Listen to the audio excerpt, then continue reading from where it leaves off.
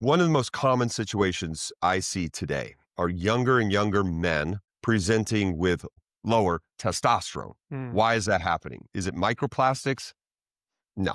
The leading cause of low testosterone in otherwise healthy young men is metabolic disease. That is very clear and very obvious. Now, add in central obesity, visceral fat mass. Specifically, visceral fat is an endocrine organ. It's actually producing hormones. It's actually disrupting normal, healthy physiology. Visceral fat, insulin resistance, higher than normal levels of insulin and dysfunctional insulin receptors, and glucose running around in the bloodstream. That combo is lethal for testosterone. I would argue it accounts for probably 90% of the direct decline in testosterone. Again, I'm giving Saladino a lot of wiggle room here. We'll say 10% is made up of microplastics, detergents, and your freaking deodorant, okay? I got people coming in, should I change my deodorant? No, you should lose the Goodyear tire around your waistline.